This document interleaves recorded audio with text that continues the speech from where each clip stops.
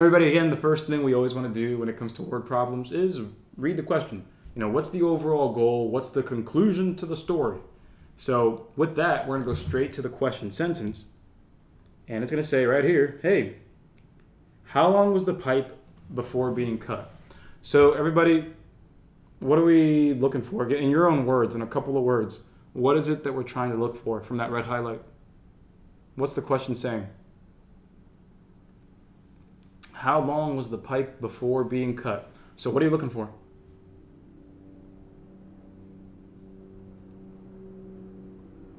That's a good way to put it, Landa. The size of the pipe at the beginning, before being cut. Because there's two things that you really want to emphasize here. Number one is, well, hey, it says how long was the pipe, right? How long was the pipe? So, okay, cool. I'm going to just highlight this right here, underline it. So you can say pipe length equals blank. But then here's the other piece of information that you really want to pay attention to. And that's right here. And it says, hey, before being cut. So can we all agree, before we continue, that if we're talking about how long, how tall, how wide, how whatever, but when they say before something happened, everyone, is it safe to say that we might have to work backwards here? We're trying to go back to the beginning. Is that fair? Yeah, so you really want to pay attention to that because it's going to make the difference between, adding or subtracting, multiplying or dividing, figuring out which order to go in. It's really going to make a big difference. But the first thing we want to realize here is, hey, we're looking for the length of the pipe. And number two, we're looking for the length of the pipe in the beginning of the problem. In the beginning.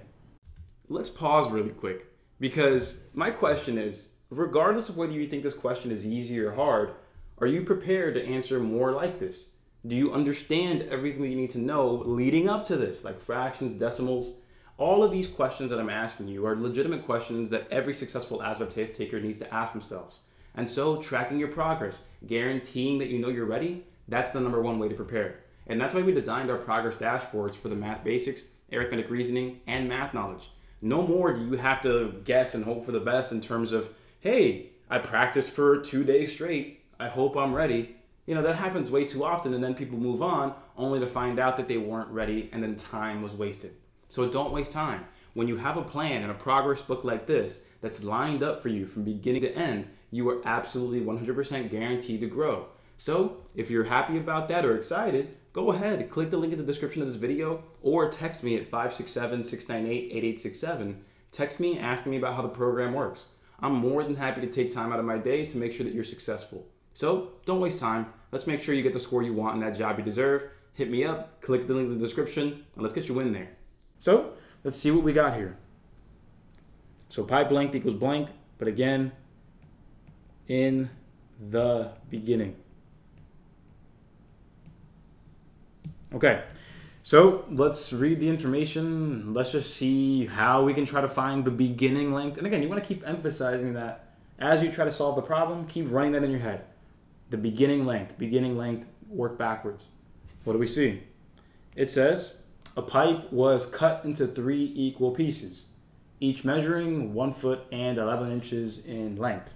So if you kind of imagine that, if you kind of play that forward, everybody, does it sound like we had a pipe, let's say it was, this long, and then we cut it into 3 equal pieces, 1, 2, and 3. Does that sound like that's what happened right there in that first sentence? We had a pipe, and then we cut it into 3 equal pieces.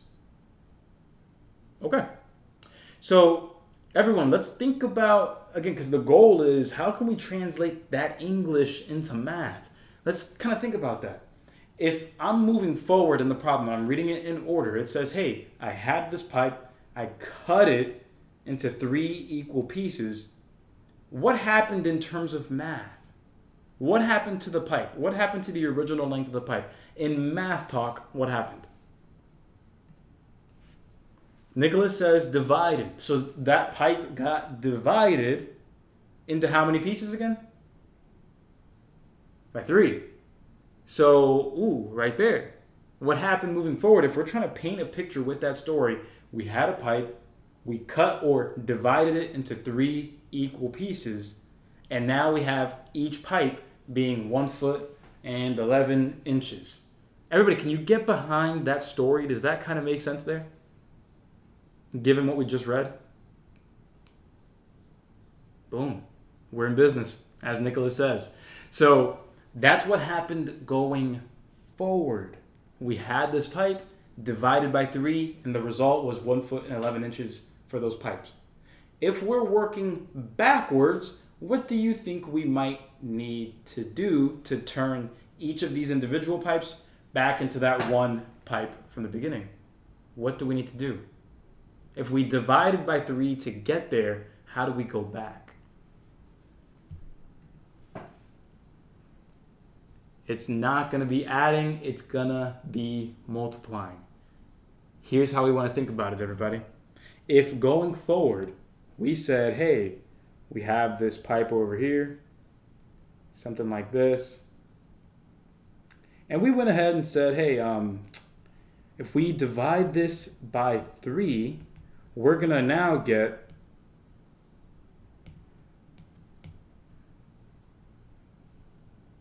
three of these that are smaller. Let me actually just make this a lot smaller. If it would let me. Yeah, it doesn't feel like letting me. But let's go ahead and say we have right here. Let me just cut that right there. Makes life so much easier. There we go.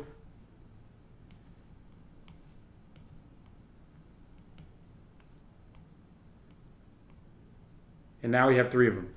So everybody, let me just show you what's going on moving forward. In the beginning, they said, hey, originally we had this pipe, and then we divided it by 3. We cut it into 3 equal pieces. Each of these are 1 foot and 11 inches long. So to go backwards, to figure out what this is, to figure out what that is, we got to work backwards. We got to now multiply by 3. We got to work back. Because again, each of these is 1 foot, 11 inches. So to go backwards, we could add all 3 of them back up. We could say 1 foot 11 inches plus 1 foot 11 inches plus 1 foot 11 inches. We could absolutely do that. But that's literally multiplication. Adding the same thing by itself 3 times is multiplication. So I see why in the chat box we were going one way than the other.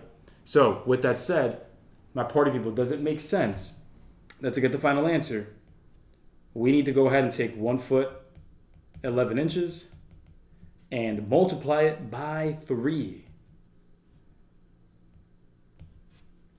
Does that make sense to you? Cool. Right on, right on. So hopefully we painted a good picture for ourselves. Let's go ahead and multiply. Let's see what happens. And what you can do is you can just multiply each of those numbers by 3. So 11 times 3, help me out, my party people. What do we get? 33, right? But what? 33 what? That's right, 33 inches. Then, if we do 1 foot multiplied by 3, what is that going to be? 3, but 3 what? 3 feet. That's right, cool. So we have 3 feet and 33 inches.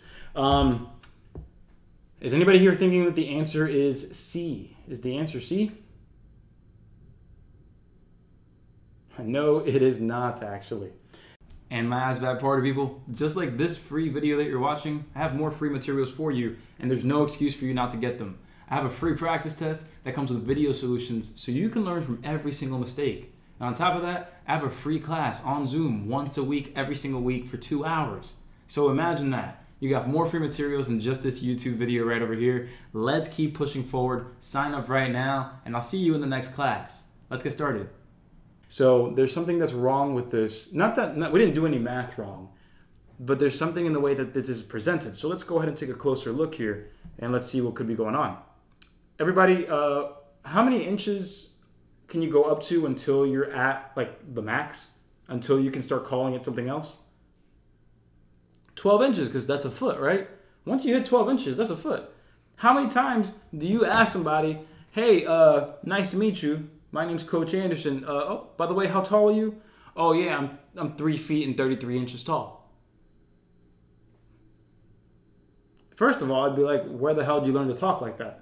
Like that doesn't make sense at all, right? So we need to go ahead and turn this into a more consumable form in a way that people would generally agree on is okay, which is making sure that you convert any excess inches into feet.